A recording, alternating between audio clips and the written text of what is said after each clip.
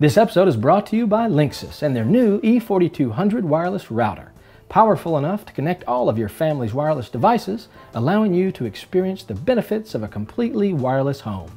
Does anyone even remember what we did before wireless networks? It's such a convenience it's hard to even imagine. But with kids around, there are certain precautions that parents need to take to make sure that everyone stays connected but safe. Today in the lab, we're eProofing our wireless networks.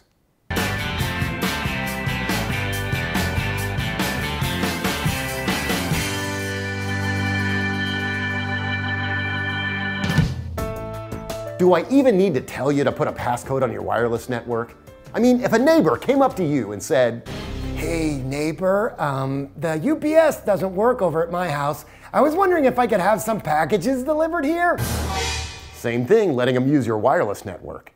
When setting up a new router in your home, the installation software will prompt you to put a passcode on your network. Go ahead and do that. If you've got an older router that doesn't have a passcode, you can set one by using the software that came with your router. You can also use the Network and Sharing Center on your Windows-based PC or the Airport utility on a Mac.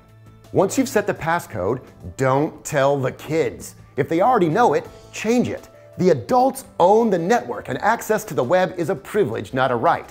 Establish this by having the kids come to you to ask for the passcode. Now if I could just figure out how to do that with the fridge. Has this ever happened to you? A kid with his brand new white iPhone 4S rolls up on you and asks, "Yo, Mr. N, what's your wireless passcode?" Well, if it hasn't yet, it will. My stock answer is no, and while you're at it, stay out of my liquor cabinet. Bear in mind that most devices capture and store passcodes, so if you give one to a kid, he's gonna have that until you change it.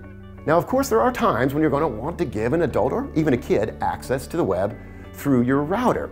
The problem is that when you give them your passcode, you're also giving them access to your private network, maybe even some shared files or access to your music library, for example. For that reason, you may want to shop for a router that offers dual zone, guest zone, or SSID features. This allows you to create one network for your family and a guest network that can only access the internet, not your personal files. One of the nice things about some routers, like the Linksys E4200, you can plug them in, set them up, and forget about it. But sometimes we forget that we can turn the network off. Sometimes off is a good thing. You might even consider a timer like this one. Shut the router down at night or during certain hours of the day, like dinner or study hours. Even grown-ups can use the reminder that there are times to put the screens away. It's green, too.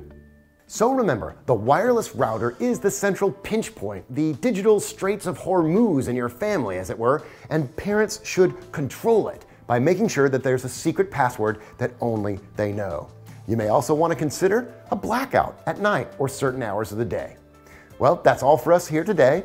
Enjoy dinner with your family, and we'll see you next time here in the lab. Embrace your inner geek. Enter the Geek Dad Cool contest for a chance to win $10,000 in home theater products and powerful networking tools for the ultimate high-tech home.